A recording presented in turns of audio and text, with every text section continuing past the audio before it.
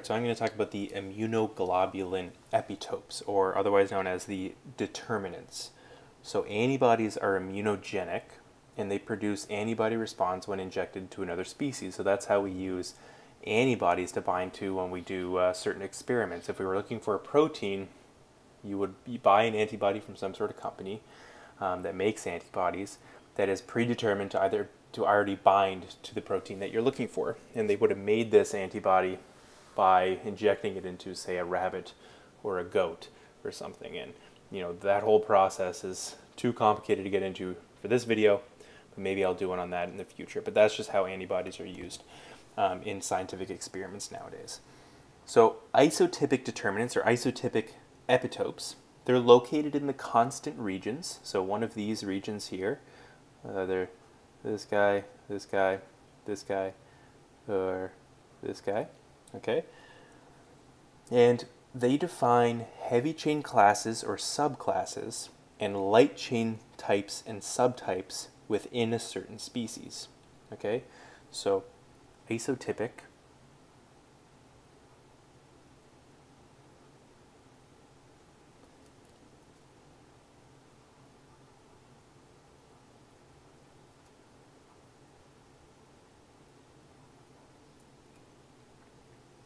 So what they do is define heavy chain classes or subclasses and define light chain types and subtypes within a species.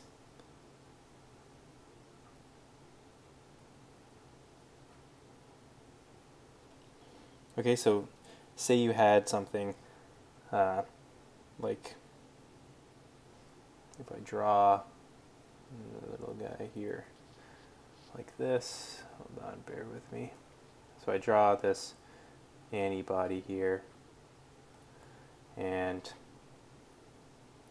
your heavy chain constant region is right here, here, here, and here.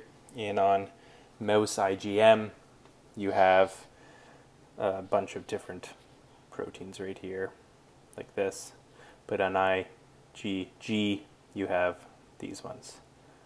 Okay, so it's just different epitopes in the constant region. Okay. Next we have allotypic determinants. So what allotypic determinants are allotypic. They are located in the constant regions once again, and they might vary from individual to individual.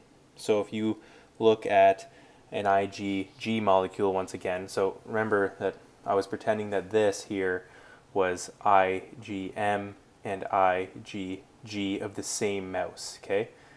In a species, same mouse, or in the same species, so they might be different.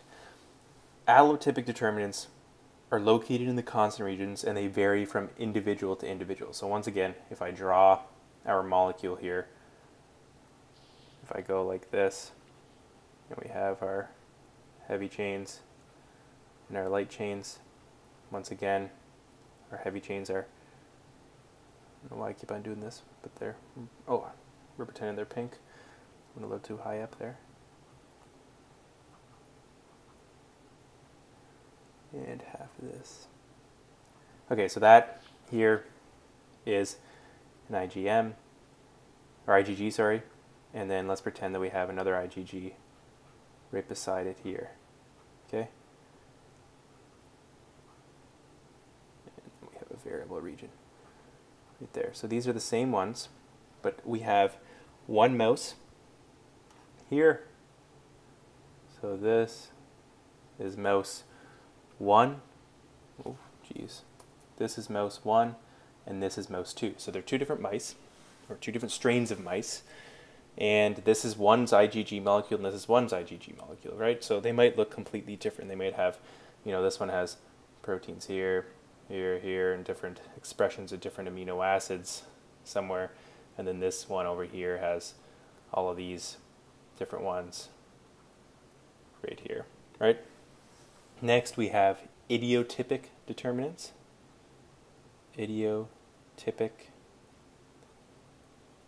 determinants or epitopes. And what they are is they're located within the heavy and light chain variable regions. So now we're looking at these regions right here, the two variable regions right there. And they're defined by the unique amino acid sequences that determine their specificity. Okay, so you might have something that binds something completely different on two IgG molecules. So say you have two IgG molecules again, so we're using the same model right here, we'll use this guy, and on one of them, so this is just one IgG molecule, just so you know. I know you know that, but so we have bound to antigen A here, but on this separate, pretend this is a whole separate molecule now, this one binds to antigen B. So you have the same mouse, same type of immunoglobulin, but the variable amino acid chains, they determine the specificity of what antigen they bind. So I'm just going to put antigen specificity.